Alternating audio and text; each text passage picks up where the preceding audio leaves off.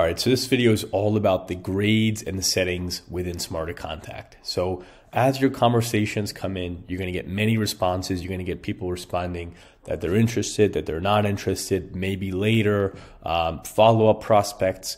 You're going to get a whole different array of responses. And it's very important to use Smarter Contact not only to prospect, but to use it as a CRM, which it is. So as the leads come in, you really want to spend some time grading them individually. So for example, this customer here says, hey, you have the right person. So, okay, great. So we know it's the right person, and you can qualify this lead. I would, in this example, take a little bit more time to qualify this person. This person's using it for real estate, but it doesn't matter what industry you're using it for. And maybe they respond positively, they're interested. So we know we have the right person's number, and you can grade it as correct number or follow up later.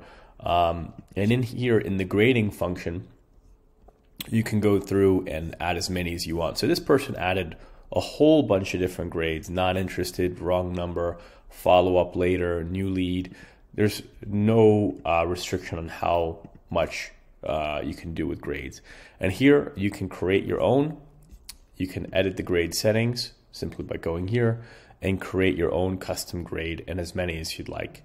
And this just really helps you to keep track of your data. It helps you keep track. So think about the kind of leads that you're getting, and I want you to ask a couple important questions. What are the most common responses that you're getting from customers, right? So if you watch the macros training before, I really recommend watching that as well. But ask yourself, when you're creating grades, what are the most buckets of your customers? Follow-up bucket, right? Very interested, like hot bucket, cold bucket, warm bucket, like nurture bucket. You know, there's a whole bunch of different classifications, and I'm just giving you some examples. So think about how many buckets you need, how many grades you need. This person really took it to the next level. They did probably about 10 of them, but at least at a bare minimum, 5 of them would be really helpful, and you can name them any way you want.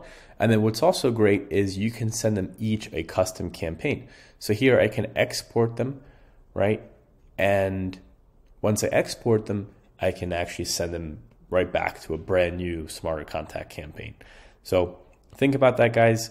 Really effective tool. Highly recommend you use the grade feature. It's really going to help you classify your leads and then sort.